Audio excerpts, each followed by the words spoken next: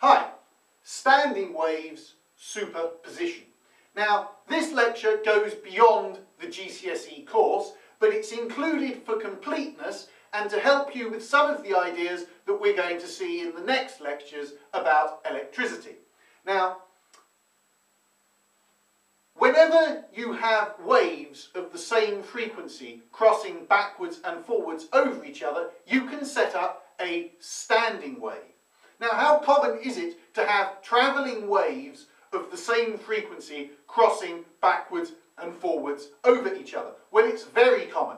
If you look at a guitar string, you have a wave travelling down the string, gets reflected at the end where the string is at the nut or at the bridge, and so you get the wave reflected on top of itself, and you can set up a standing wave. Now, here we have a wave travelling to the right, and here we have a wave travelling to the left. And each of these columns represents a different time interval. So this is the first time interval, this is later in time, this is later still, and this is the latest. Now, how do we know that this wave is travelling to the right? Well, let's look at this peak. First, this peak is before the middle, then it's at the middle, then it's just after the middle, and then it's at the edge. So we can clearly see that this peak is travelling to the right. How do we know that this wave is travelling to the left? Well, let's look at this trough. This trough is past the middle, then it's at the middle, then it's before the middle,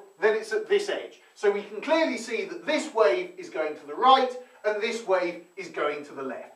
Now, how do we add these waves up? We use the principle of superposition to get the combined wave. Now, these waves are what we call in phase. They're in the same place in their wave cycle, so we say they're in phase. And when they add up, you get constructive superposition and you get a larger waveform. Now, these two waves are the opposite. They're in antiphase. So when they add up, you get destructive superposition and you end up with no wave at all. Now here, the waves are in phase again, and so we get another large wave, and here they're in antiphase again, so we get no wave at all.